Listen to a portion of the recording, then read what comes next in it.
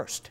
There is no doubt the National Guard has been a big help on the border, but does the benefit justify the cost? A new report from the Government Accountability Office aims to answer that very question. Good evening. Thanks for joining us. I'm Jennifer Waddell. And I'm Guy Atchley. In recent years, the federal government has spent hundreds of millions of dollars deploying thousands of troops to the southwest border. This year, 1,200 National Guard troops along the line will be reduced to 300. How have they helped secure our country? Have these missions been a success? Tonight, we dive into a new government report detailing the benefits, challenges, and cost to you, the taxpayer.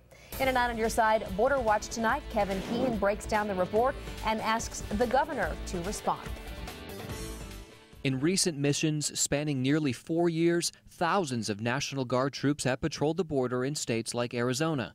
The new federal report finds those men and women have helped Border Patrol while it hires and trains the number of agents it needs. Another benefit, those troops gained experience in the desert environment they could be deployed to overseas. Their work has also made the border a safer place. The report is based on feedback from agencies like the Departments of Defense and Homeland Security. They also found challenges placing members of the military along the border. Troops, for example, cannot make arrests, limiting what they can do. Stationing members at the border makes it difficult for the Guard to meet other duties like helping law enforcement elsewhere. Deploying people to the border, it says, has also made it harder to recruit new people. Then there's the price tag. The report states the two major missions cost taxpayers more than $1 billion. Certainly it's costly, that's one issue, but I'd point out that there's a significant cost to not having the border secured as well. Matthew Benson is a spokesman for Governor Jan Brewer, who's long said troops need to play a role along Arizona's border. The governor's intent has always been that National Guard would be a bridge, if you will, until we get a fence constructed of some size, enough technology on the border, and enough border patrol.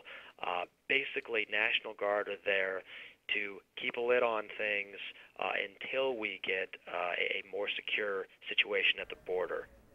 The governor's office says it welcomes this report and the analysis and isn't surprised by the findings. If you'd like to read the report yourself or a summary, head to our website, KGUN-TV.com. Kevin, how far along is Border Patrol in hiring and training all these people that it wants along the border? Yeah, the Border Patrol here in the Tucson region says that it has and is training all the staff that it needs with no job openings. Right now, 4,200 people work in our region.